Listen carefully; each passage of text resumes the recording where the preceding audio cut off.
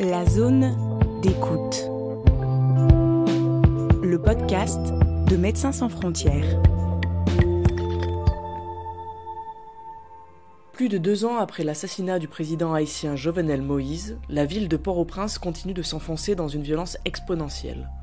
Les habitants de la capitale sont exposés tous les jours au risque d'être enlevés, blessés ou encore tués dans des affrontements de rue entre gangs, brigades civiles d'autodéfense et forces de police.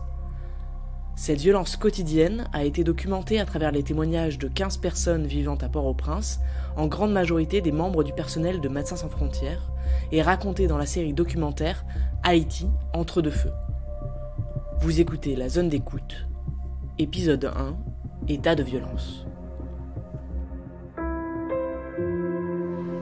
Ma soeur a été braquée 2 fois, ma cousine a été braquée 1 fois, mon cousin idem. J'ai été pris entre 2 feux d'affrontements policiers et autres. Donc, on me demande toujours, mais qu'est-ce que tu continues à vivre? Qu'est-ce que tu continues à faire en Haïti? Je dis, bon, je n'ai pas envie de partir. Mais, arrive un moment, la résistance sera vaine. C'est ça, la résistance sera vaine. Finalement, moi, je dis, c'est la majorité d'Haïtiens n'ont pas besoin d'être riches, on n'a pas besoin de ça. On veut vivre bien, on veut vivre mieux.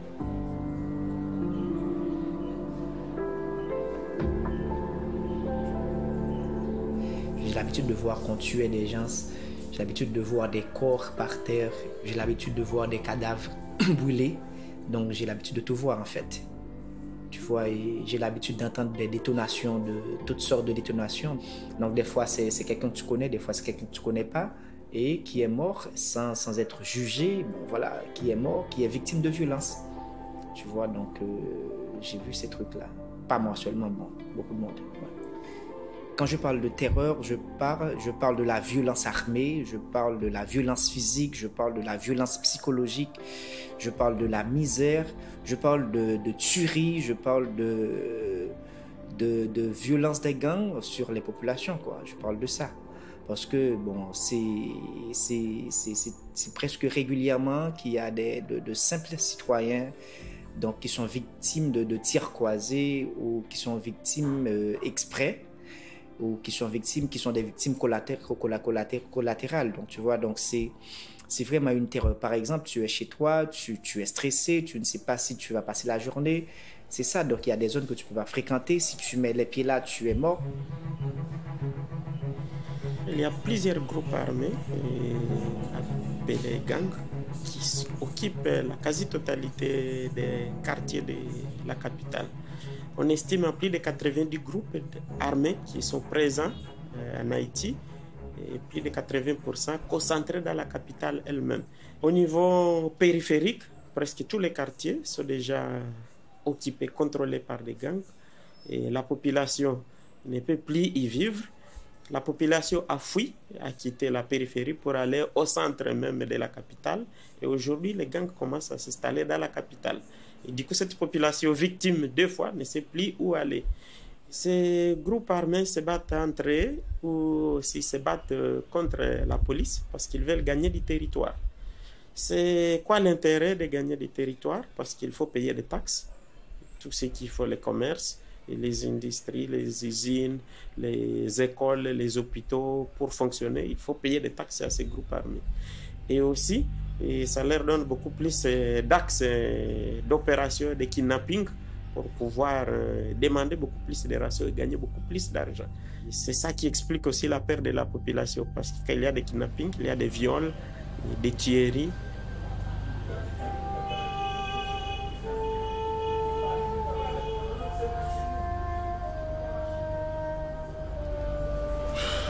Qu'on pourrait la dater. La violence en Haïti était, je dois dire, faisait partie du quotidien des Haïtiens depuis un bon moment, mais c'était une violence, je dois dire, plutôt politisée. C'était une violence avec des dates précises, à l'approche des élections, durant les campagnes électorales. On avait pratiquement, c'était comme tu voyais, c'était pas une chose aussi dynamique et évolutive qu'on a actuellement.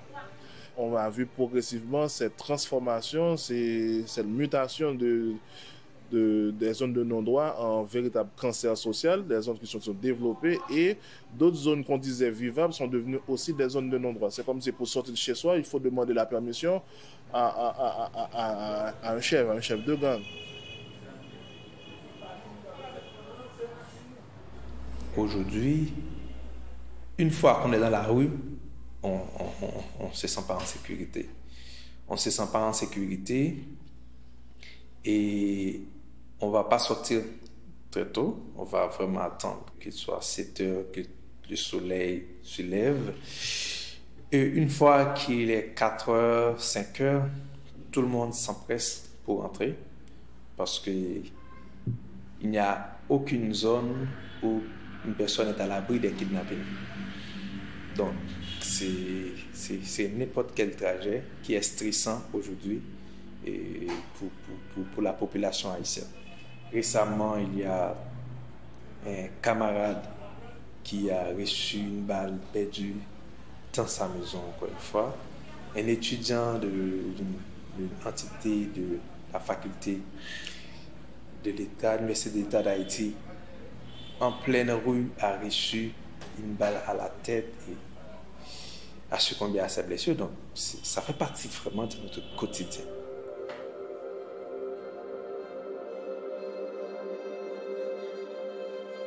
Il y a ce type de blessés parallèles. Moi, j'ai des types de blessés parallèles. Tu peux être chez toi et pratiquement te reçois un projectile.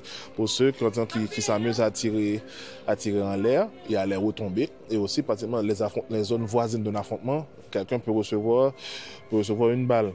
Mais on a beaucoup de plaies par balle, le fusil d'assaut, mais aussi, on voit que les bandits s'exhibent avec des pistolets modifiés, des chargeurs beaucoup plus lourds, des chargeurs à 50 cartouches. Et là, la police n'a pas ces gens d'armes. Aujourd'hui, ce qu'on avance, c'est comme une guérilla urbaine. Certaines personnes parlent même du terrorisme par rapport au niveau de la terreur, par rapport au niveau des actes que les groupes font. Donc, les policiers eux-mêmes sont les cibles de cette insécurité.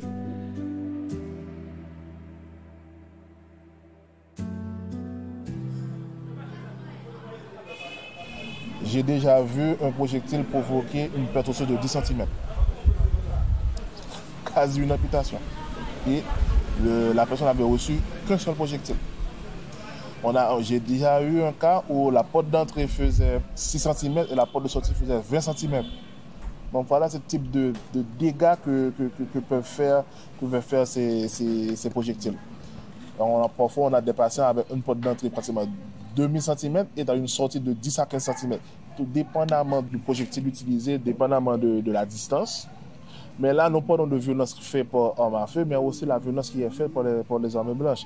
Machette, couteau, armes blanches improvisées. Actuellement, les gangs, si tu regardes une carte de Port-au-Prince, tu verras que la disposition du territoire des gangs, pratiquement, c'est tout autour de Port-au-Prince. La sortie de Port-au-Prince, ou bien l'entrée de Port-au-Prince est contrôlée par les gangs. Donc les gens ne se déplacent pas du tout. Il n'y a pas les camions de marchandises, d'agriculture qui laissent les provinces pour se rendre à Port-au-Prince. Ça ne se fait pas parce qu'ils se font taxer lourdement. Et que ce soit dans le sud, que ce soit dans le nord, c'est sous contrôle. Donc, les gens ne circulent pas. Et tu as cette poche de violence en Haïti et à Port-au-Prince qui jamais ne se calme. On ne peut pas dire aujourd'hui que la vie sociale est seulement réduite. Ça n'existe quasiment pas. Par exemple, les artistes, par exemple, ils ne perfectionnent plus en Haïti. Soit aux États-Unis, soit à la République dominicaine. Avant, il y a des activités, des festivités qu'on fait, etc. Ça n'existait plus. Par exemple, à un moment, je réfléchissais à acheter une voiture. Je me suis dit, mais la majorité des gens qui sont kidnappés sont en voiture. Donc, je ne le fais pas. Avant, moi, j'aime la danse. J'aime danser avec ma femme, etc. Je ne sors plus. Cela n'existait plus. La vie sociale, cela n'existait plus. Parfois, on a l'impression, on a envie de sortir avec l'enfant, voir quelque part d'autre, aller acheter une crème, etc. sortir de ces cadres, de ces cages qui est la maison. Ça n'existait plus. Il n'y a plus aucune vie. Quand on fait que aller travailler, retourner à la maison, qu'aller travailler, retourner à la maison, c'est pas la vie, ça. C'est pas la vie. C'est très dur.